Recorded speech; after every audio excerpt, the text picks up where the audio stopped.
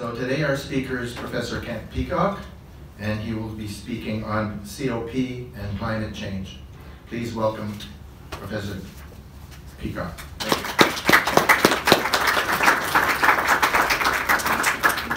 Well, thank you very much to SACPA for inviting me, and thanks to everybody for coming out today. And what's actually turned out to be a pretty cold day.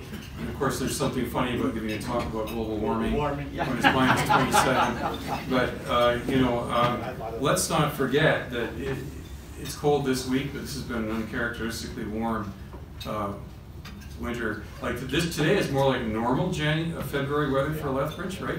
And it's been, I mean, up well above zero for many days throughout January. But anyway, moving on, I just wanted to mention that I checked my calendar. It's actually been almost exactly 24 years ago that I had the privilege of giving a talk, almost to this very day, to talk to this group. And the title of my talk was, "Is it utterly hopeless to do anything about the environment?" And we were all much younger then, eh? So, and perhaps what I said then was a bit more hopeful than what I have to say today, and perhaps what I'm going to say today is a little bit less visionary and more practical and urgent than what I said then. Now, I'm not going to embarrass anybody by asking if there's anybody else here who was present at that talk back in, anyway, so maybe that can be down just a bit. How's it? Everybody here? Okay, so bad pun in the title, but we all need a bit of a laugh. Unfortunately, most of what I'm going to talk about is pretty grim, and so I think I should just say at the outset, I'm not what's called a climate doomer.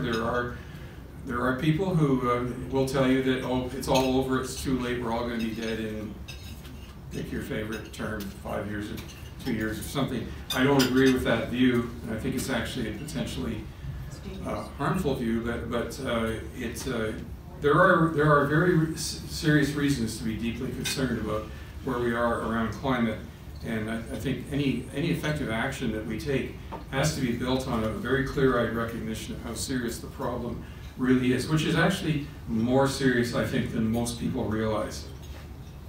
So Mark Goettel asked me to provide an update on COP27 and sort of where the world stands today in terms of our response to climate.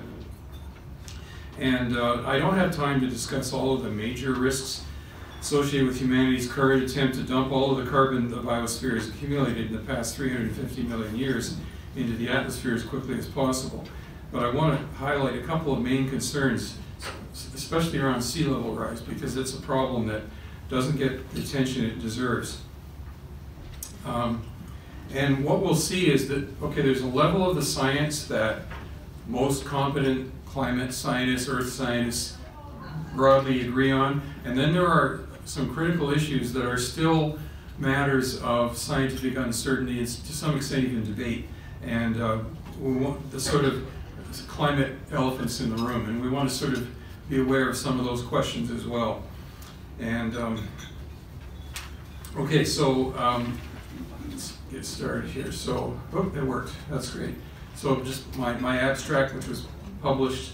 So I wanted to start off with this quote, that I particularly like, from a glaciologist named Henry Pollack. And I don't know much about Henry Pollack except that he was a glaciologist and was one of the authors on some of the IPCC reports.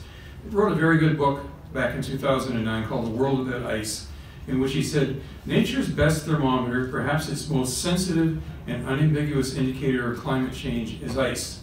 When ice gets sufficiently warm, it melts. Ice asks no questions, presents no arguments, reads no newspapers, listens to no debates. It is not burdened by ideology and carries no political baggage as it crosses the threshold from solid to liquid. It just melts.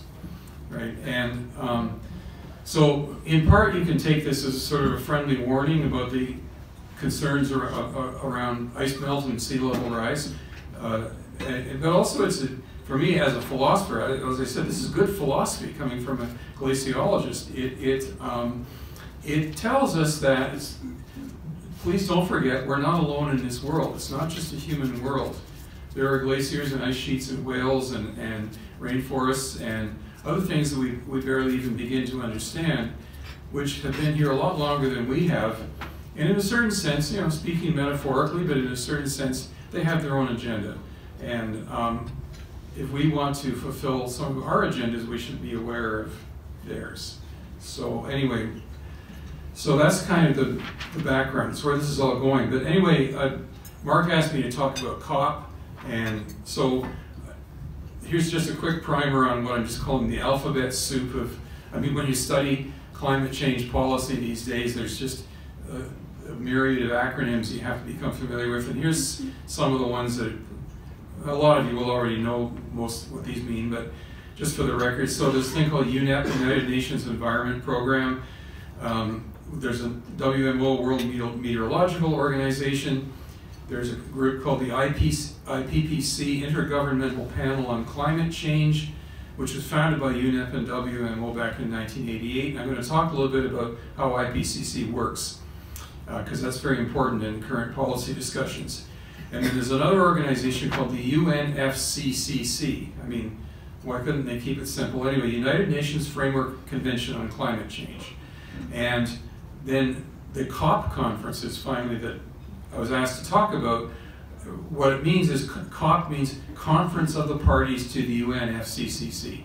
So these are the 100 and something nations who back in the 1990s signed this international convention that, yes, we'll get together and talk about climate change and agree to finally someday do something about it. So, and there's been a number of COPs, so we're up to COP, the latest one was COP27, which was held last November in Egypt. Another notable one was COP, I forget the COP number, 15 or something, but it held in Paris, of course, in 2015, and that forged a major agreement on climate, which a lot of people, I mean, it's a great moment of optimism and terrific photo op for everybody, and everybody thought that, well, hasn't the Paris Agreement just solved our problem? But no, not at all. So that's one of the things I want to talk about. So briefly, how the IPCC works. So this group publishes a major assessment reports every 6 to 7 years. The latest is AR6, published in late 21, early 22. There's a special report of 2018, which also is widely cited. Now, how does the IPCC work? So I don't know all the bureaucratic details, and I don't want to, but the gist of the IPCC is that it's divided into so-called working groups, which are staffed by scientists. So actual, for real, PhD scientists, climatologists, glaciologists, biologists, whatever, many specialists work together, I mean, essentially on a volunteer basis, as far as I understand. And what they do is they synthesize the results of hundreds of peer-reviewed papers, the most recent literature. So they try and create a synthesis of, okay, glaciology. Well, what is the status of thinking on glaciology? And it's very important to realize the IPCC predictions are very well founded in refereed science. Doesn't mean that they're perfect or infallible, and I'll talk about that, but they're not speculative or alarmist. All right, so there is a sort of a narrative that the IPCC is a cabal of left-wing scientists out to impose socialism on the world or something like that. No, it's just a bunch of people trying to get it right, trying to get a very hard subject right as best they can. They're trying very hard to be unbiased and accurate. But there are some problems with the IPCC. So one simple technical problem, it's not always up to date because there's a process, like there's a deadline to submit research papers to the IPCC. And then they have to, it takes weeks or months for them to have their meetings and process all the information. So sometimes by the time it translates into what's called the executive summaries, the recommendations for policymakers, sometimes it could be months or even a couple of years. So sometimes they're a little out of date. More important though, the IPCC projections tend to be conservative, and there's two reasons for that. One is that scientists themselves are cautious and do not want to say anything that cannot be supported. In science, it's very easy to be wrong, very hard to be right. Scientists know this. Scientists, there's a phrase due to Naomi Oreskes, scientists like to err on the side of least drama, right? So if you privately think that we're going to get 2 meters of sea level rise, you might say, well, I'm going to publicly say we're going to get 1 meter of sea level rise, because at least if I'm wrong, I won't look like a fool, or at least that's what they think. Plus, it's just difficult. It's just scientifically difficult to make these predictions with any degree of confidence.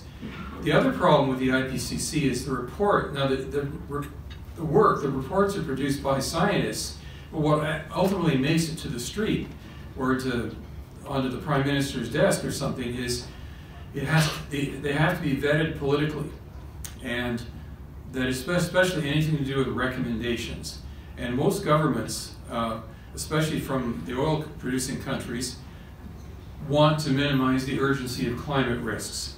Now, this is partially just because we depend so much on oil, partially because some government officials are basically lobbyists for the oil companies in disguise, partially because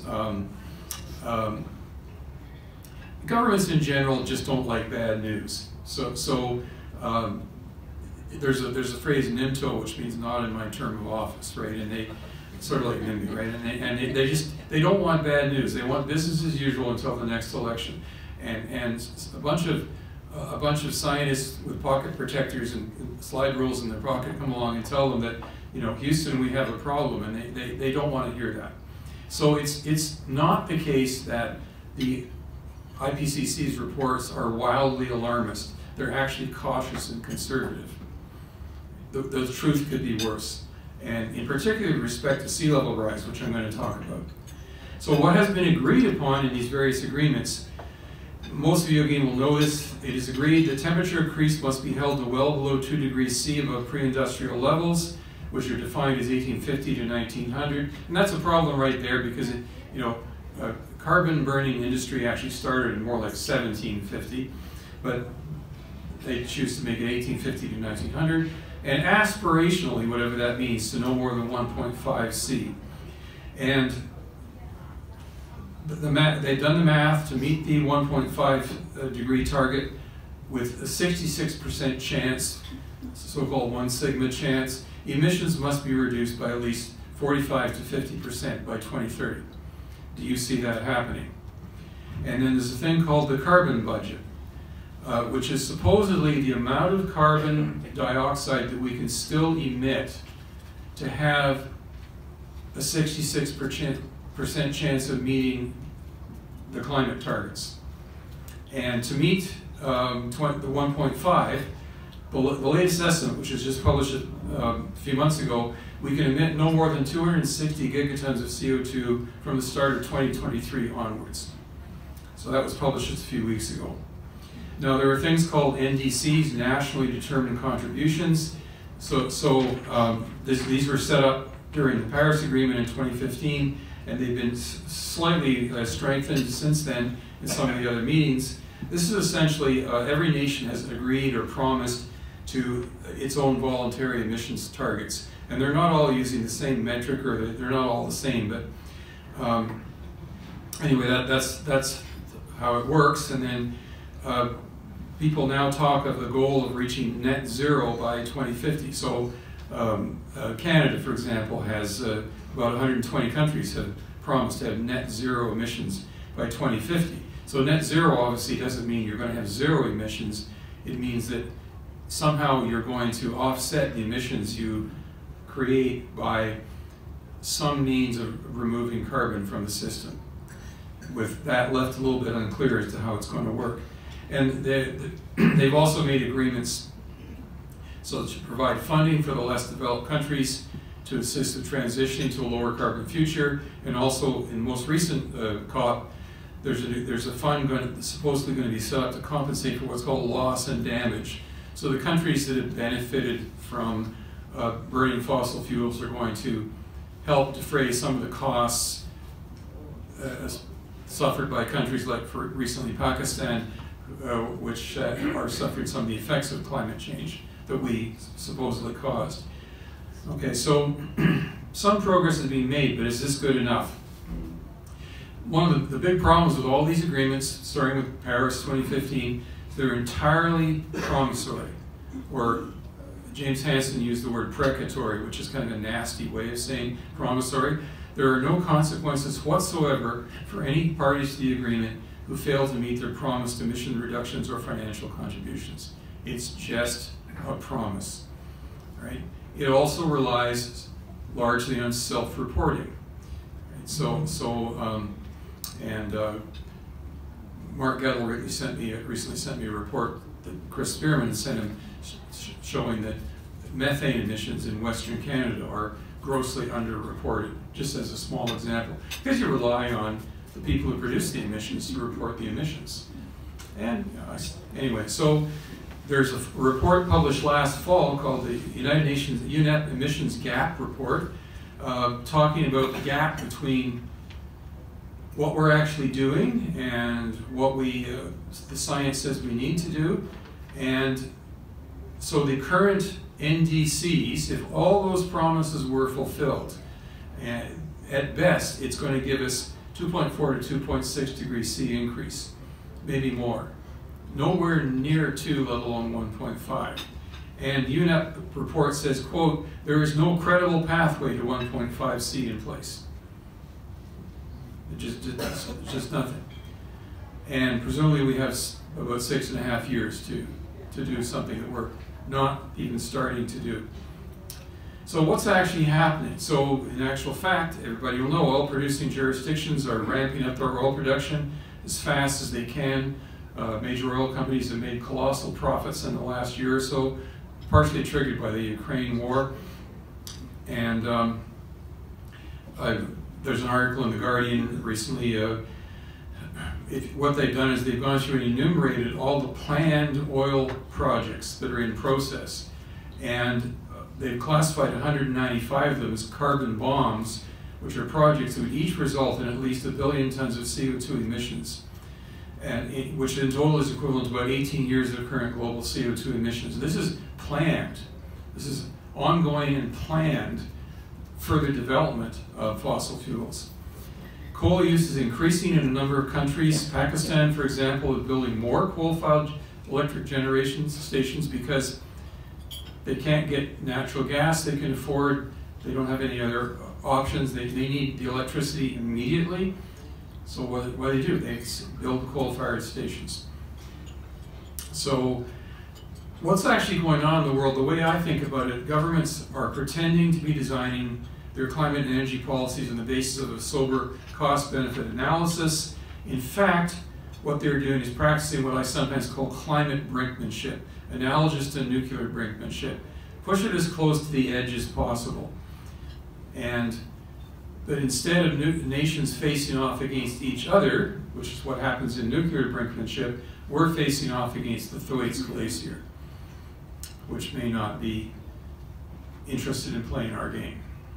So, now there's a bunch of wild cards, and I haven't got time to talk about all of these in the detail they deserve, but I just want to make sure that everybody's aware of some of the, what I mean by a wild card here is, these are the things that even the scientists themselves are still not sure about. They're not, either because of scientific uncertainties, or sometimes even philosophical debates, debates in principle, but mostly scientific uncertainties. And so what I'm particularly going to mention, how quickly can sea level rise occur? Another major uncertainty, which I don't have time to cover, and it's extremely important, breakdown of permafrost in the Arctic, both on land and on continental shelves. Deeply, deeply important. It's still a work in progress to understand this. There's also something called global dimming or aerosol masking, which most people haven't heard of, and I will briefly mention that. And then the broader question of, is net zero good enough?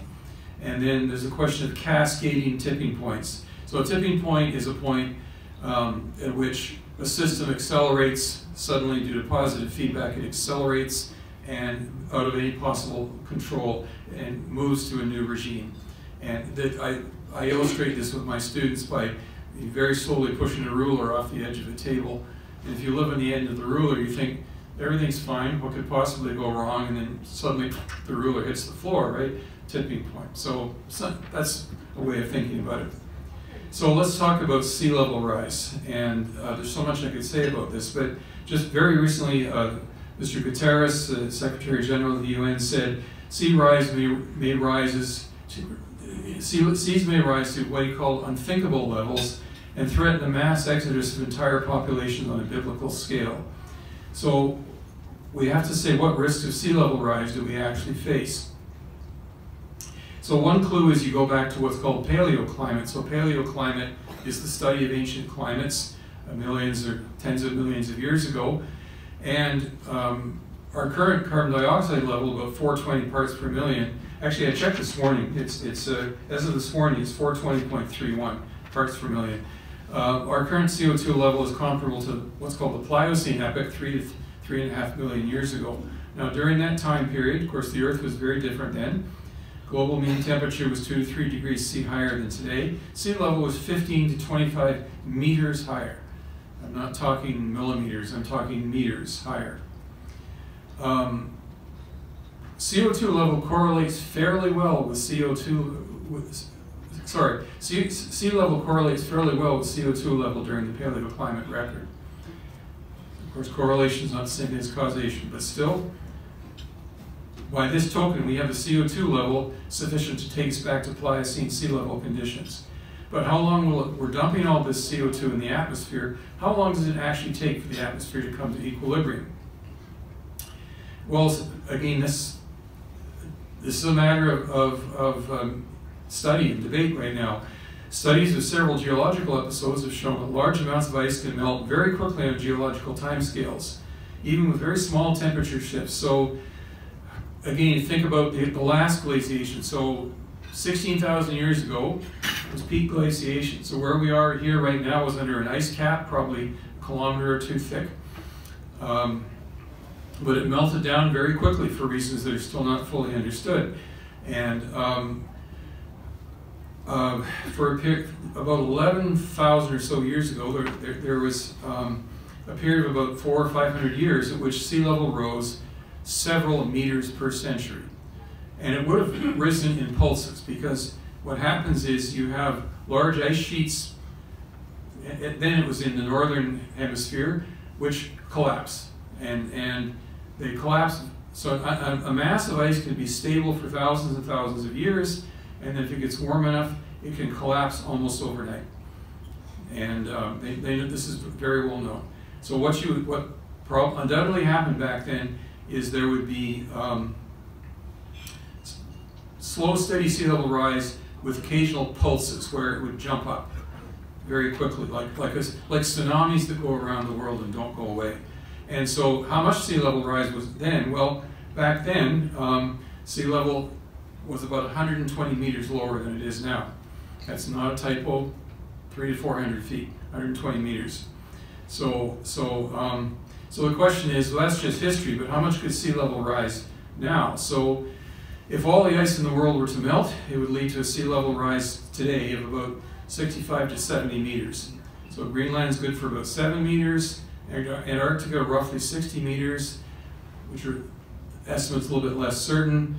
Various mountain glaciers and ice fields around the world make up a few meters, and then there's some sea level rise due to thermal expansion, because water expands when it gets warmer. So that's the ultimate. I don't think anybody thinks, even the most pessimistic scientists do not believe that all of that ice could melt within the near future. This is just how much is there.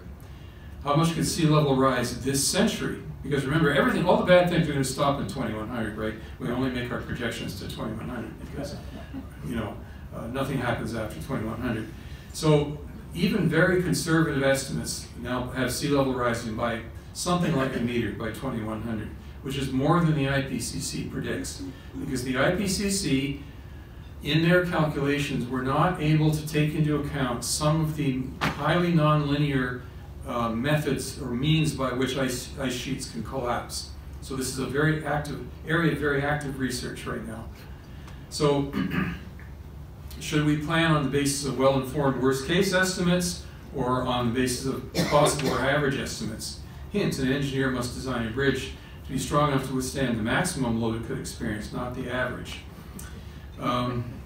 So basically no scientist would disagree that in our present warming regime, sea level will inevitably rise by many meters. But the question is, how long? How quickly can this happen? I'll just skip. I want to skip one slide there. I want to talk about this gentleman here, Jason Box. I've had the privilege of meeting a few times at various meetings. Jason Box and a number of colleagues recently published a paper just last September called Greenland Ice Sheet Climate Disequilibrium and Committed Sea Level Rise. And my view is that this paper is game-changing. It should be game-changing for policy, except I just don't think people have caught on to what they're saying yet. So what they've done is they've essentially done, I mean, I do not understand all of their math, but the gist of it's very simple. They've done an assay of the amount of ice on Greenland and the amount of snow that is falling on Greenland. And it's very simple, really. If you have a great mass of ice, in order for it to be stable, the amount of snow that falls must be roughly equal to the amount of ice that's lost. Otherwise, the ice will shrink, inevitably. And at the present, in our present climate regime, particularly in the last 15 years or so, there's not enough snow falling to keep the Greenland ice sheet in continuous existence.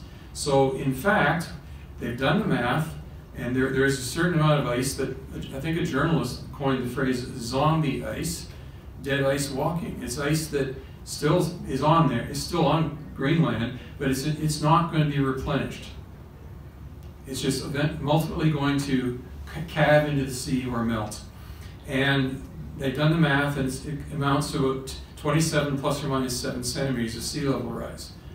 And the point is, we're dialed in for this. We're already there. This is not something that might happen decades from now if temperatures are not kept below some level. This is something we're dialed into at our present temperature levels. And Box's opinion himself is that the only thing that could save this ice would be some kind of rapid cooling of the Arctic and or some kind of massive and immediate carbon dioxide drawdown.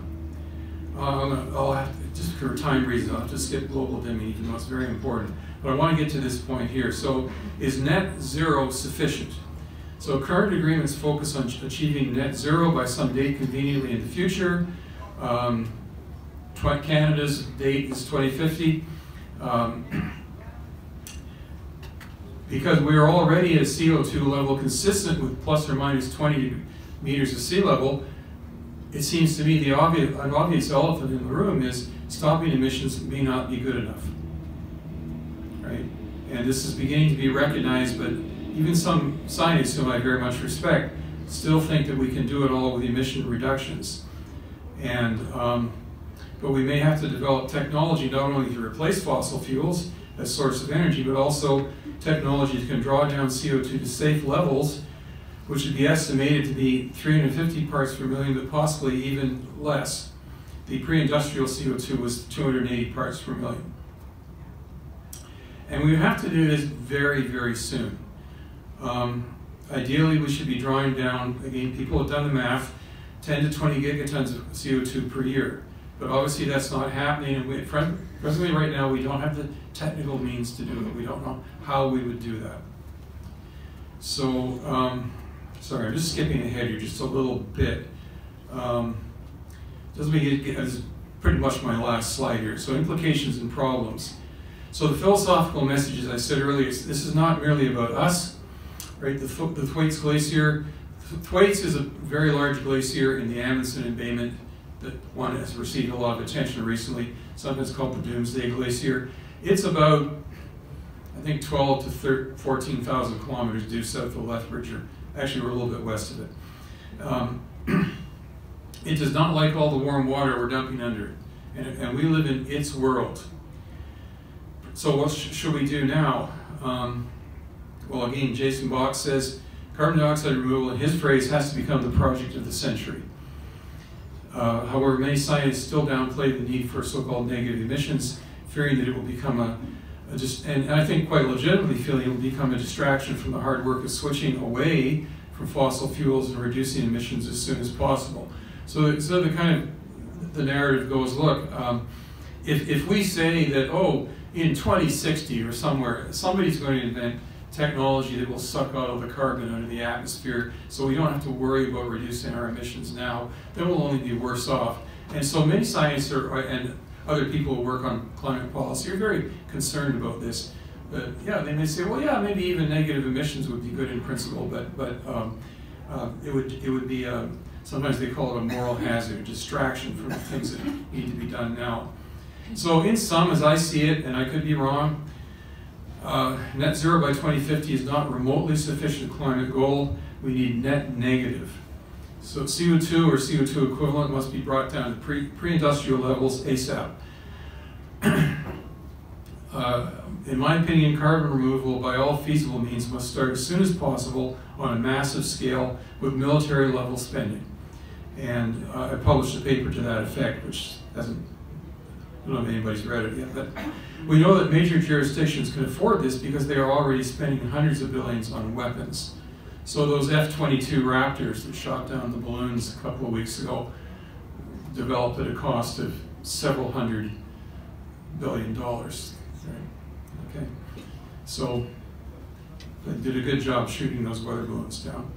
So we should follow the advice of Sir David King, a British scientist who spoke a lot of climate, has a climate action group, and it argues we should find ways of cooling the Arctic, especially in the summer, ASAP, possibly by means of something called cloud brightening. I can talk about that in the question period if anybody's interested. And I would say, just add one more thing. I think that contingency planning and preparation must be undertaken for the very bad and worst case scenarios of sea level rise. So what do we do if and when coastal infrastructure, agricultural lands, etc., go underwater? And the U.S. Navy is pretty concerned because a lot of their major military bases are built virtually at sea level, right? And very important, where are all those millions of refugees going to go? Now, here in Lethbridge, we're at about 900 meters plus altitude here, so we don't have to worry about sea level rise, we think, right? But Alberta could look like really good real estate for tens of millions of other people who are forced to move from wherever they currently live. So there should be some planning. There should be, what do we do if this happens? And I don't see much of that happening right now. Okay, so anyway, a few extra slides if we have time to look at. But basically, I guess that's my point. Short answer is, the international agreements that we have now are not remotely adequate, and I honestly, I tend to be an optimistic and constructive person, but at the moment, I honestly don't know exactly what happens next. So, okay, with that.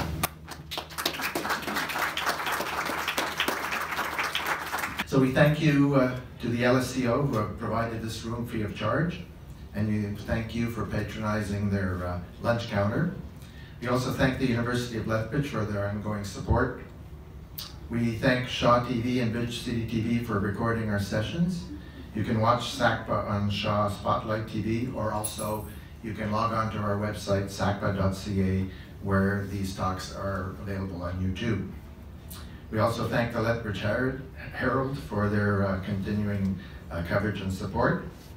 So next week's speaker will be Charles Weaselhead, who will present on what will be different at the Lethbridge shelter going forward. So we're going to have if people who want to ask questions could line up on the side here. We ask those waiting to ask questions, please line up along the wall here.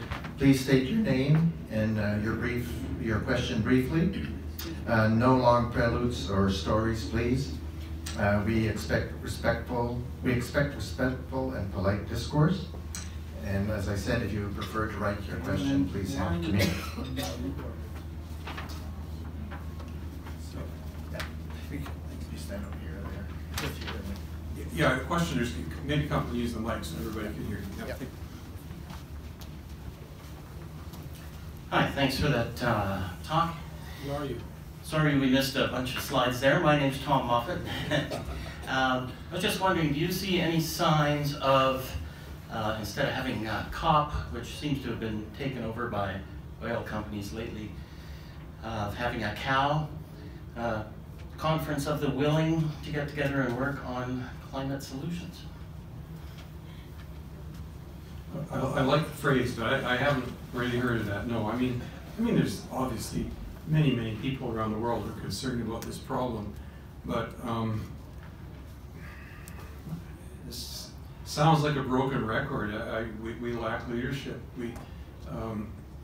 Like I say, most governments would be just happy if the problem just sort of went away, if it didn't exist, and you know, there's just not leadership, and especially in the face of, I mean, you've got two intersecting forces. One is, in fact, the world needs energy, and oil still, or fossil fuels in general, still provide approximately 85% of the world's energy.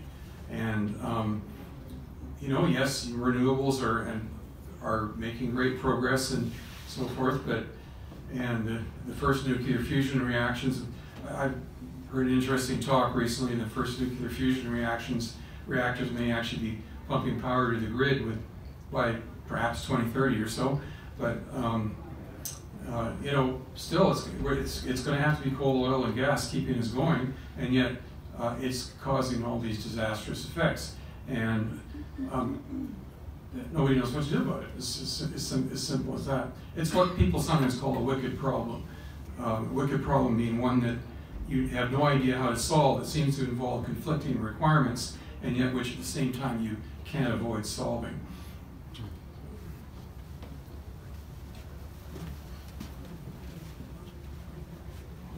Yeah, Terry Shellington. It's a short question, but people sympathetic to the oil industry are convinced that carbon capture and storage is a very hopeful thing. Would you care to comment on how useful and practical that concept is?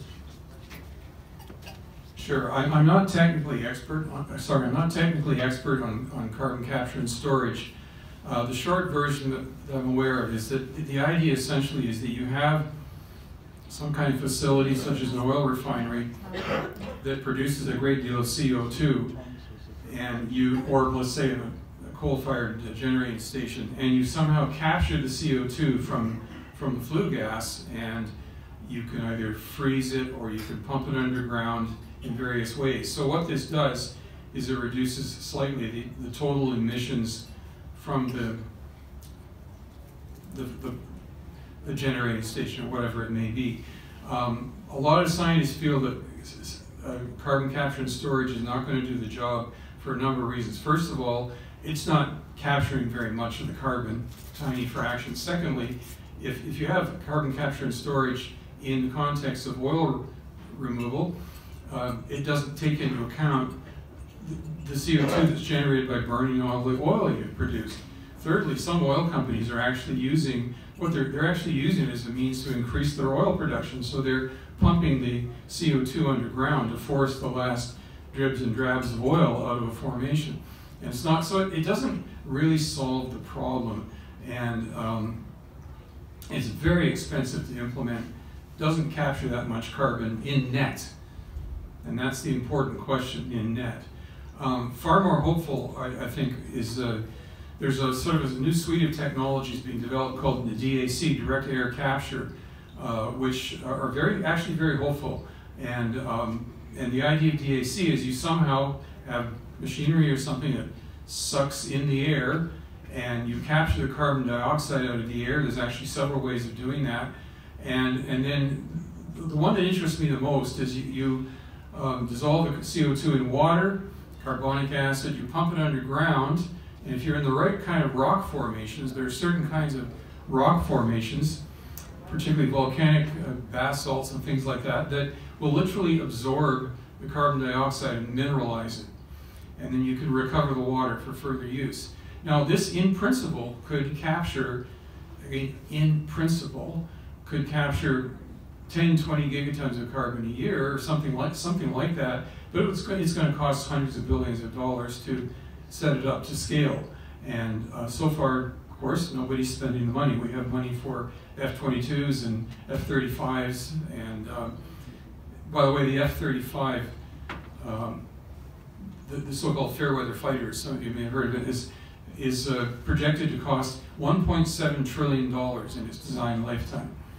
Okay, so they're spending $1.7 trillion for an aircraft, but it's too expensive to do anything about the climate. So no, sorry, I'm rambling a little bit. No, carbon capture and storage, maybe it's part of a suite of solutions, but it's not the answer, and it doesn't really, I mean, some people have sarcastically said it's just a form of greenwashing, but it doesn't really provide the answer as such. Klaus Jericho, Ken, thank you very much for your concise summary. I'm reading a book presently. It's called Bumblebees Economics. And one sentence really caught my attention, that bumblebees do everything for survival. Now, we humans don't do that. Now, maybe half of the 8 billion on this globe are doing that. But the other half, like us here, we do most of it just to have fun. To have fun. And all that fun takes a lot of energy and is totally related to what Kent explained to us. The question I have to you, Kent, how are we going to despoil ourselves? I'm not sure exactly how to answer that. Yeah, it seems clear that a lot of things we expend our resources on are frivolous.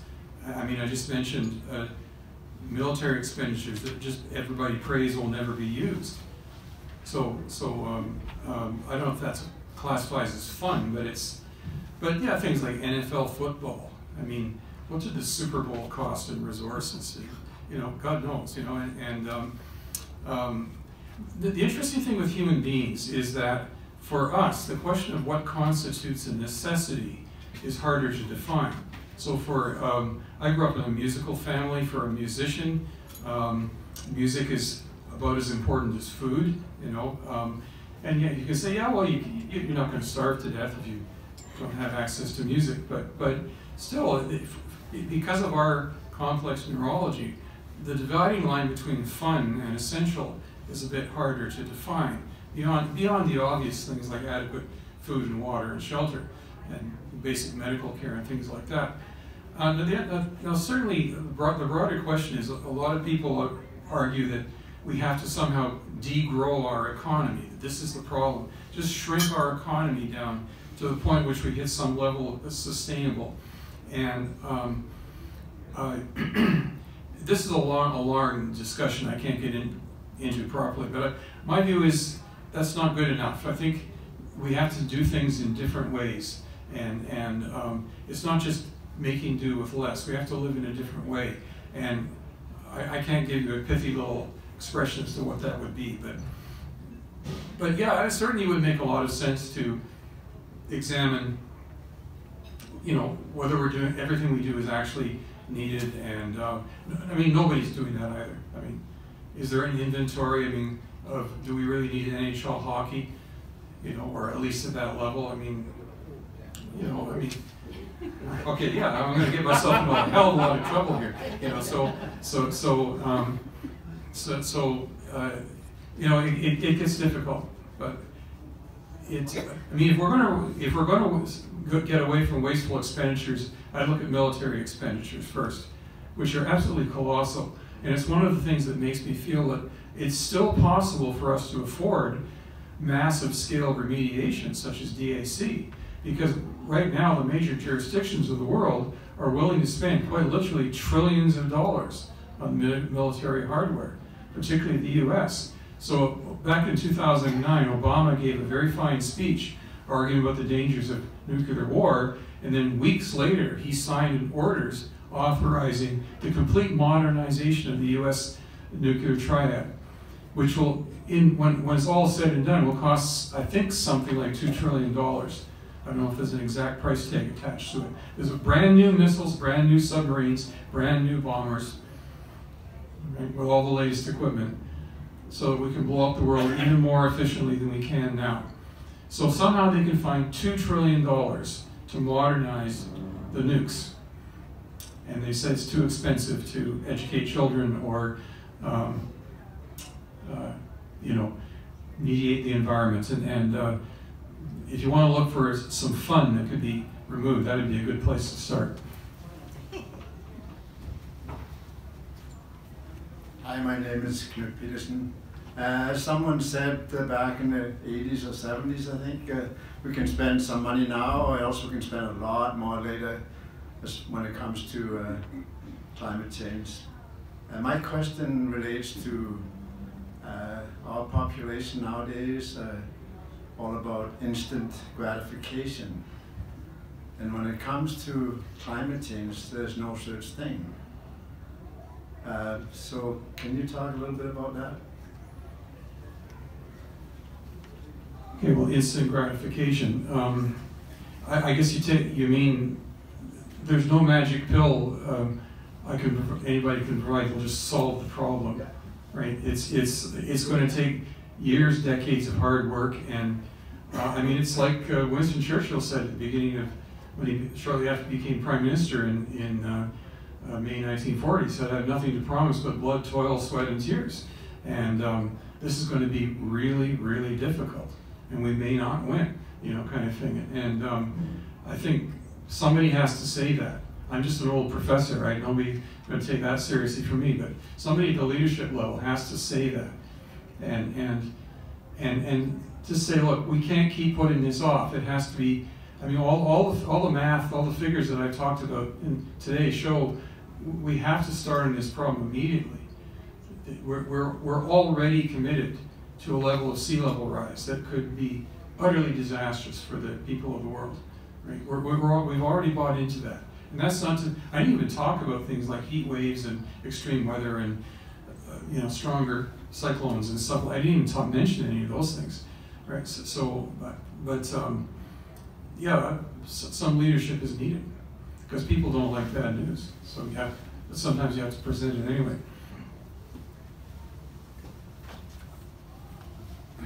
Dave Major, thanks for your talk. It seems to me that the elephant in the room is the human population.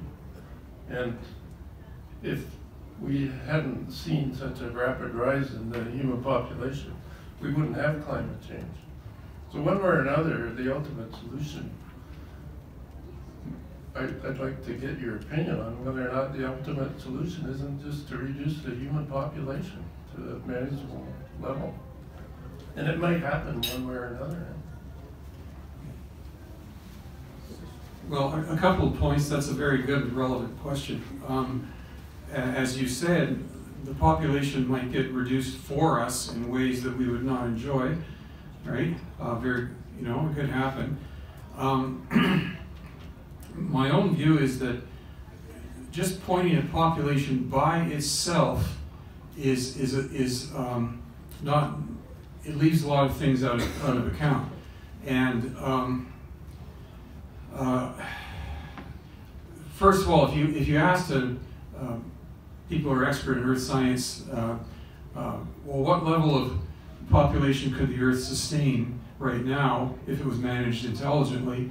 Most of them would probably say less than 8 billion, but they wouldn't agree on an exact number because they don't know, right? So this is something that needs to be further investigated. But if you want to look at something that could be done,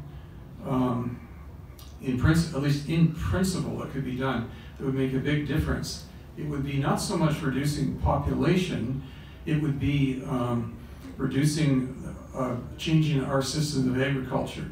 Because agriculture is the biggest single cause of loss of biodiversity, is cutting down forests and basically expanding into natural habitats to produce cash crops. I'm sorry, I'm saying this here in Alberta. I've had students who've gotten really angry at me for saying this, but yeah, beef farming is very, very harmful environmentally on a very large scale. It takes an enormous amount of resources. And there are other ways we could feed people. So we could maybe maintain a pretty large population without necessarily having to do so much damage to the land, if we cared to look for those means. But it's a complicated question.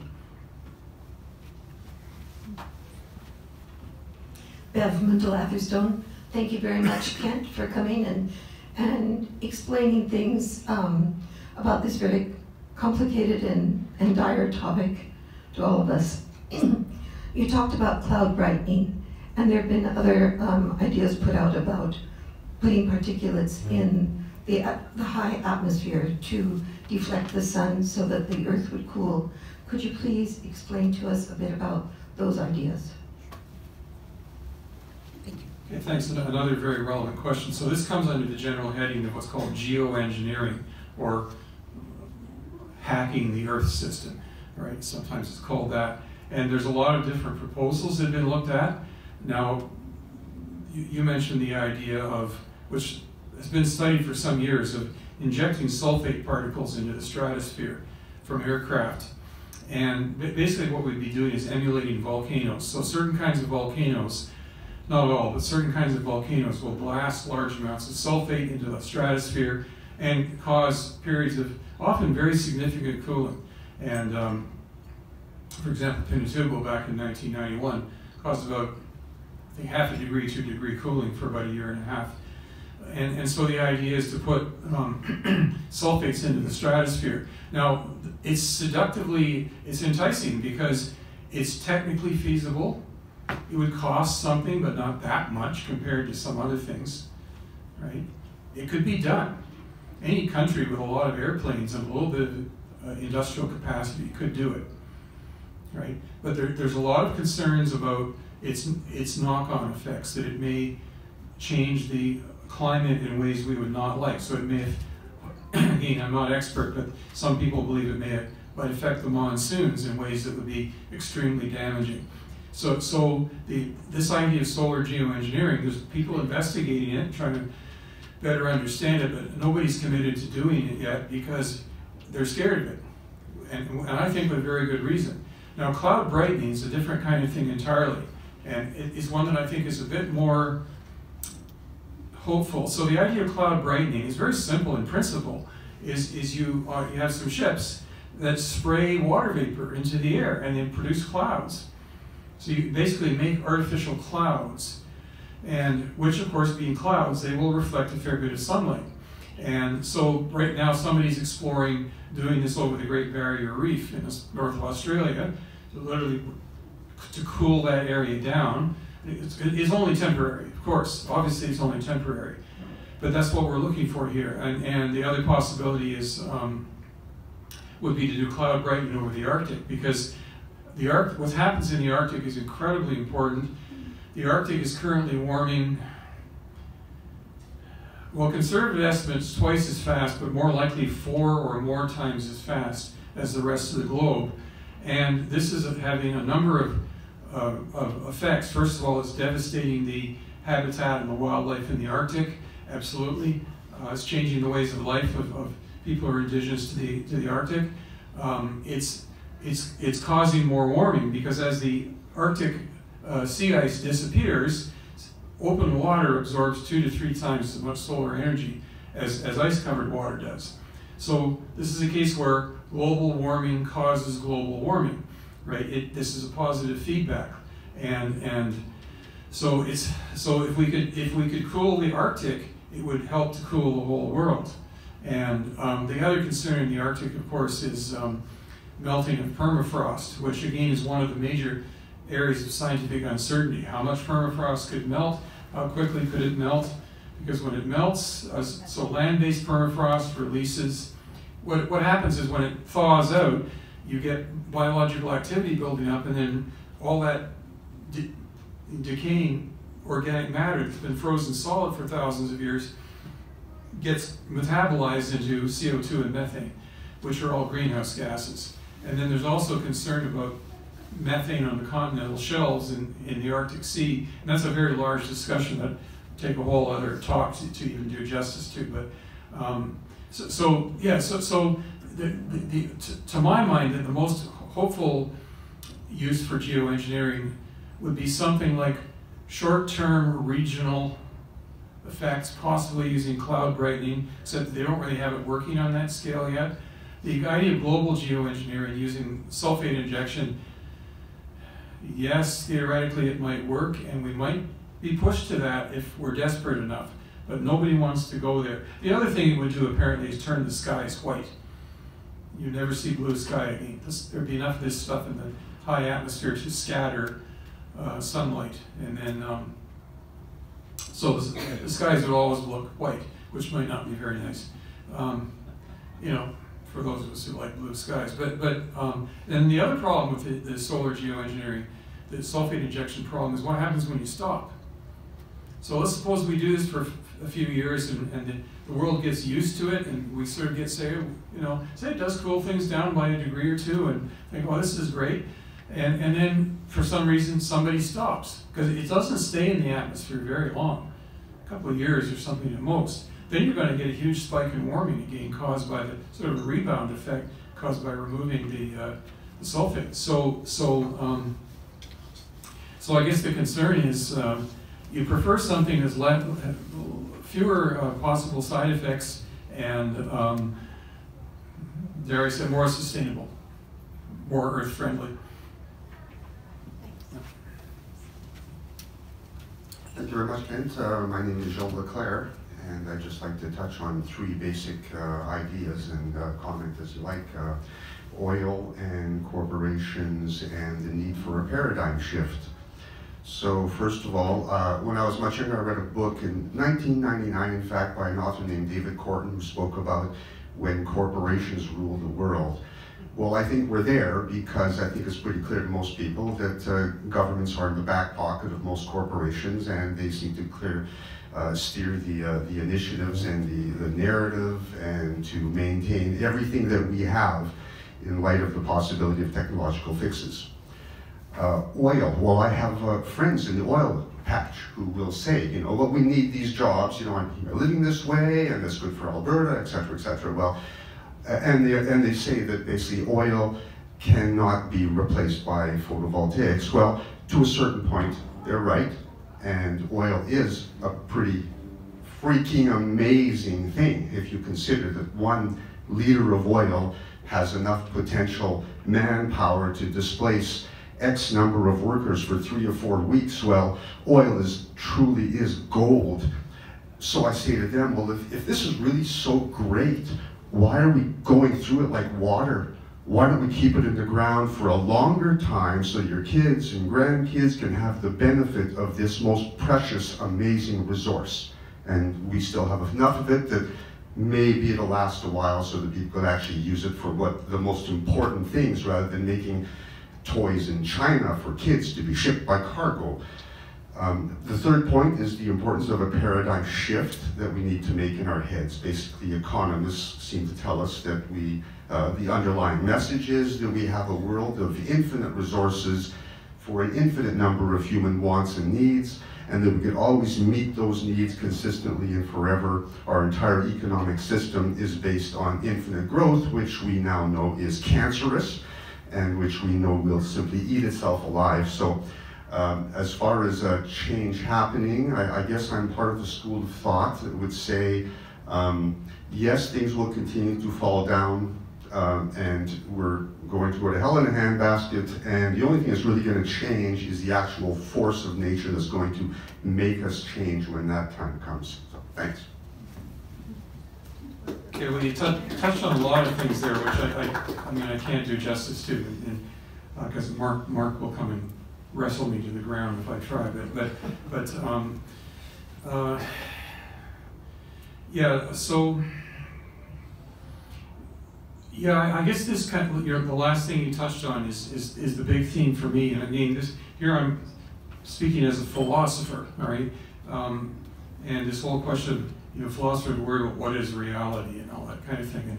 And the big part of reality is realizing that we humans are not alone in this world.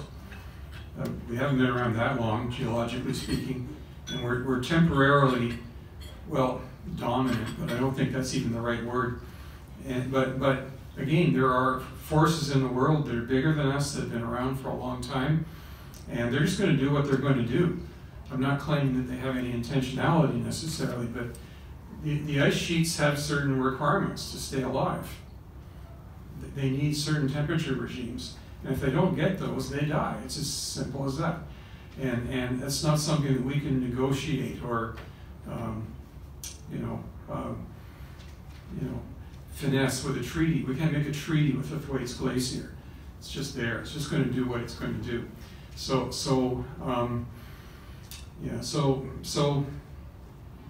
that's what's ultimately driving this whole thing, is that we humans, for all our ingenuity, and we are very ingenious in many ways, we have to wake up to the fact that we're part of something bigger, and kind of listen to what it's telling us.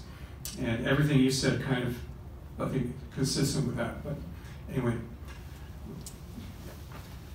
So I have a question from Rena. Are you disappointed that the former Environmental Minister, Shannon Phillips, did not put Lethbridge on the map as the hub of renewable energy, given that we have a university for research and expertise, a college for apprenticeship, training and natural resources, such as sun and wind? Well, I'm disappointed those things haven't happened, excuse me, haven't happened, but I don't entirely blame Shannon Phillips for it.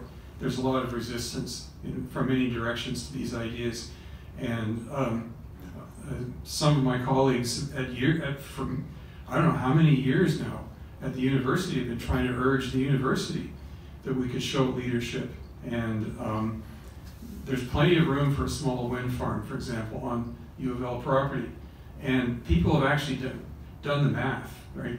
It could produce a few megawatts, like it would be significant. And sorry, I've been in many meetings about this and written letters and everything else. The university is not interested, period. End of discussion. Not only if they're not interested, they don't want advice. And I'm just telling you, this is, I sound like a grumpy old professor, but this is sort of where it is right now. And there's the reasons for this are complex, and I don't even fully know them because I'm not privy to those discussions. Yeah, there's a great deal more that Lethbridge could be doing here, and we have, as you say, college and university. We could be showing intellectual leadership. There's been a couple of other campuses on Canada that have gone out of their way to put significant amounts of sustainable energy on their projects on their lands. U of L does not want to do that yet. And they'll tell you things, oh, well, we're not licensed to produce electrical power. Well, okay, that's just a bureaucratic thing. And there's a bylaw against private wind power in Alberta. So the city of Lethbridge has a thing where I think they don't want you to put a windmill on the roof of your house in case it might blow off and go through somebody else's window, right? So, and that's fair enough. But the university is using that bylaw as an excuse that, oh, the city says we can't, private organizations can't generate electricity or wind power by wind power. So there's a lot of work to be done, and a lot of it's beyond my scope. I mean, all I can do is keep on saying what little I know, but right now I can tell you, and the current political climate does not help. So I think that probably part of the problem, and nobody will really admit this, but I think part of the problem is that let's imagine the university does suddenly set up some kind of very large-scale sustainable energy project. Maybe they get some private funding or something. And, there's a lot of ways it could be done. They're terrified the UCP might just cut our funding further. Oh, you don't like Alberta, eh? So we'll kick you out of Alberta. Yes. So I don't know. They're walking on a political minefield right now. I totally understand this, and they don't want to. By they, I mean university administration. They don't want to do anything that is risky. So, yep. Thank you. Do you have a take-home message for us before we quit? Don't invest large amounts of money in seafront property. How's that?